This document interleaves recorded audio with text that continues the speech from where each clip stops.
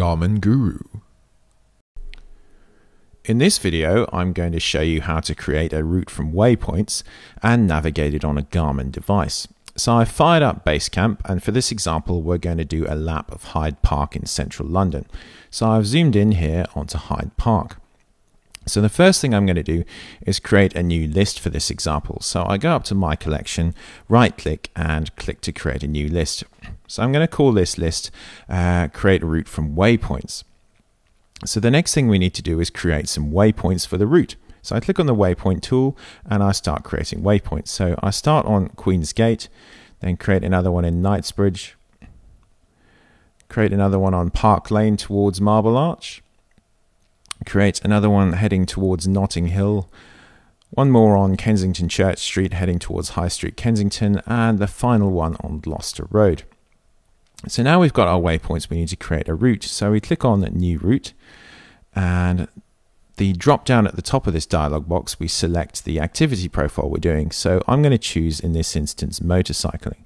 So we've got now drag start point here. So we drag a waypoint, the appropriate one, and drop it on the start point, and drag destination here. So we take our destination waypoint and drag that onto the destination. So that started to create our route. So far the route only goes between the start and end waypoints. So to create the real route, we need to add some more waypoints. So to do that, we select the final waypoint, go over to the right and click on the plus. And from here we can insert the remaining waypoints. In this example, they're all numbered, so it's fairly easy to put them in.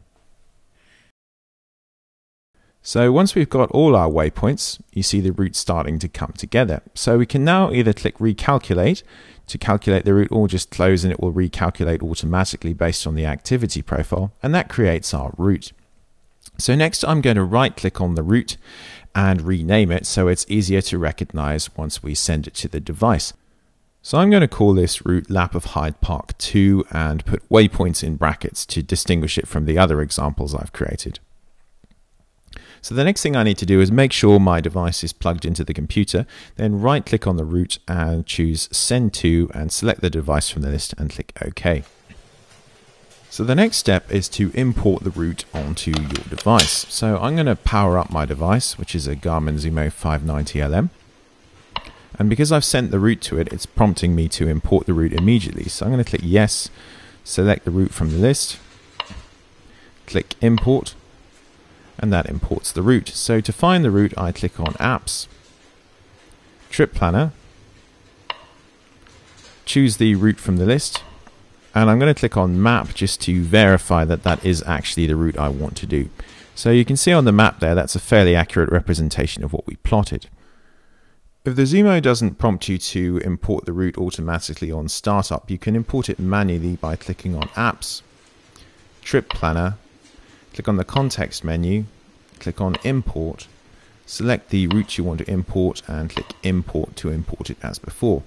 And once again, when we navigate to the route, we can verify on the map that that's what we actually wanted to do. So now let's drive the route.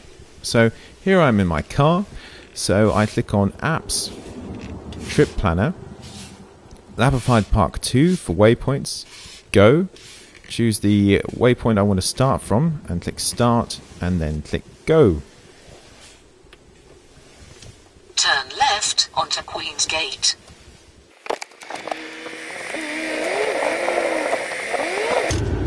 Arriving at 135 Queen's Gate on the left. In a quarter of a mile, turn right onto Kensington Road. Turn right onto Kensington Road.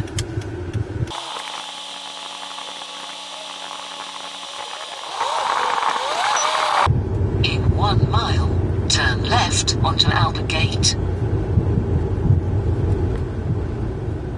So that's an example of navigating the route, and you can see the waypoints we plotted are showing up on the map. So the next thing I'm going to show you how to do is how to export that route to share with peers, perhaps over email or Dropbox or using OneDrive. So to do that, we click on File, Export, select the list that contains the route, and then we can save it on our computer and distribute it as we wish.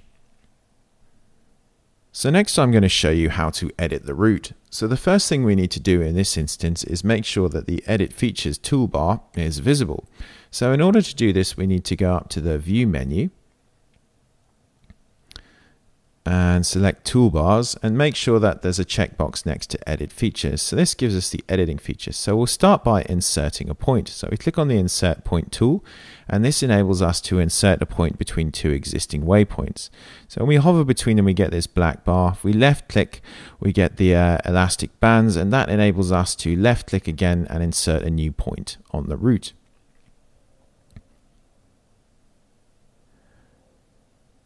Next, we'll use the Move Point tool to move an existing point. So we'll go down to this waypoint here, hold down the left mouse button and move that to a different position on the map.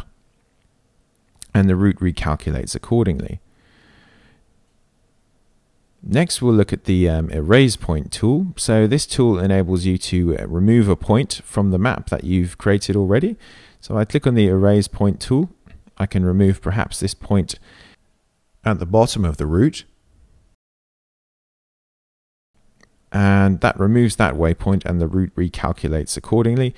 And finally, the Divide Route tool. So this enables you to split the route in two. So you see when I hover over it, part of the route displays in a dark color. So this shows where the split will be. So we can position the pointer as to where we'd like to divide the route. Left click on there.